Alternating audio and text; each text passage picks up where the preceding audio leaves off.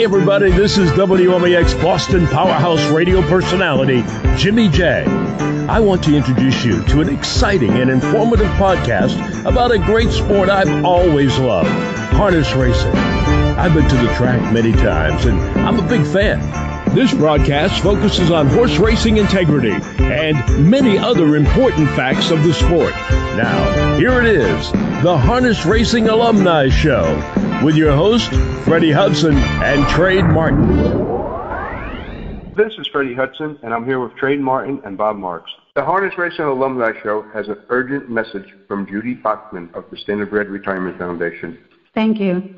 As many people know, Paulie Campbell and myself have started the Standardbred Retirement Foundation 31 years ago to help the horses who can no longer compete or be bred to have a life after racing. And today, with the situation that we have with the COVID-19, we have a very serious situation here at the organization. We have 403 trotters and pacers that we are feeding every single day. They are under our care.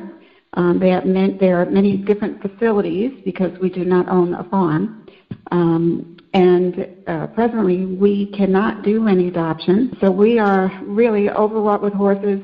And 403, if you think about what it costs to feed a horse every day, and if, our friends in harness racing think about what that bill is every month to take care of a horse, it's astronomical, and we need some help. Typically, the support for these animals doesn't so much come from the harness racing industry. It comes from individuals, people that love these animals, love these horses. And yes, there are people in harness racing that help, but they're individuals. And the primary donor right now is in trouble. Our fundraisers have been canceled. These are fundraisers that feed our horses every year, and we count on them. The folks that donate to us, they're in trouble as well financially. A lot of these people have lost their jobs. And today we have to reach out to everyone in harness racing, individuals, breeding farms, breeders, trainers, owners, drivers. We need everyone to please step up and help us so that we can keep these horses, keep them fed, take care of them, get through this crisis. Today, we put out a plea with a list of the names of all these horses. If anyone is familiar with Facebook, they are at the organization on the organization's Facebook page at Standardbred Retirement Foundation. The primary thing right now and the easiest way to help is by making a tax-deductible donation.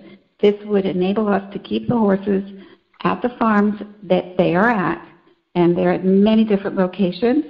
The second thing that would help is if facilities can open the doors, take in a few horses. The grass is coming up right now. It would not be expensive.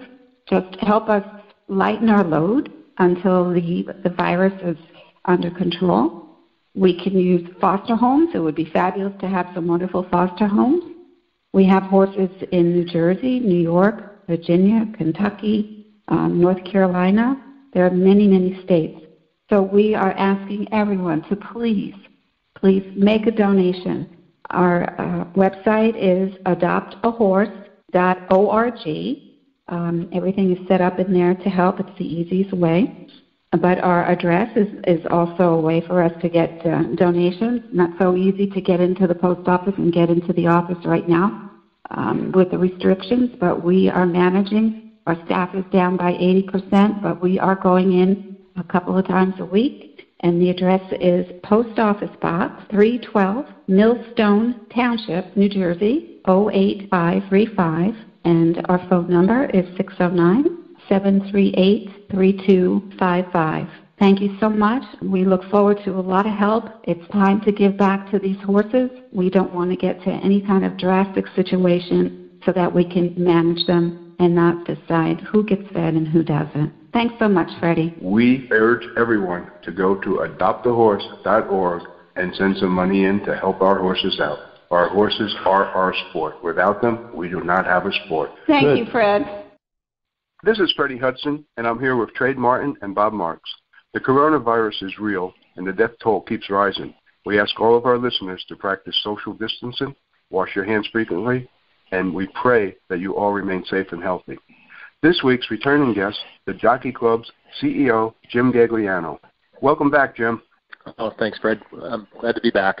Jim, since the last time you were on the show, so much has happened. And last month, we had 29 indictments and arrests for illegal drug use in both of our sports, involving some of our leading trainers. Do we see more arrests coming? I would imagine, yes. I would imagine that the government is pursuing cases and other evidence that they've been able to gather as a result of those arrests, and I think it'd be logical to assume that there will be more.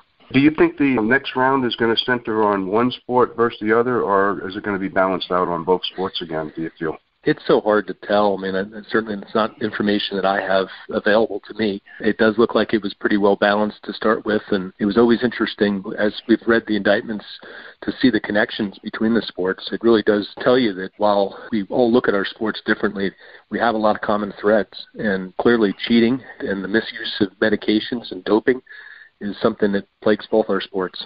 Well, I know that the Jockey Club, along with Jeff Gural, hired Five Stones Investigations to investigate.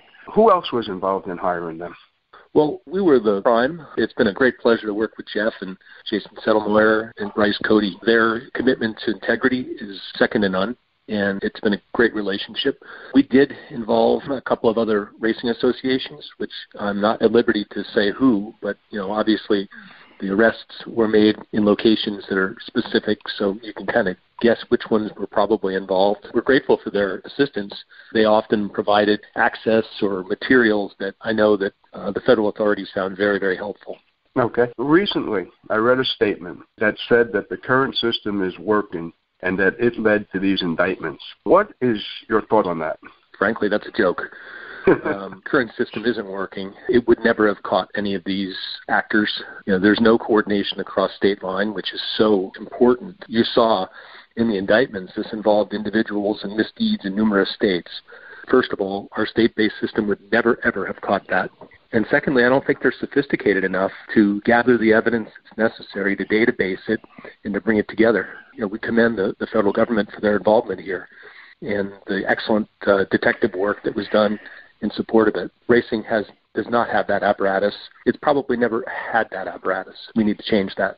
Well, that's going to lead me to bringing up the Horseracing Integrity Act, because that bill would put USADA in charge. For our listeners, USADA is the U.S. Anti-Doping Agency. That would put USADA in charge, and that would give us a little power here, because they do know how to look for drugs, and they do know how to enforce this.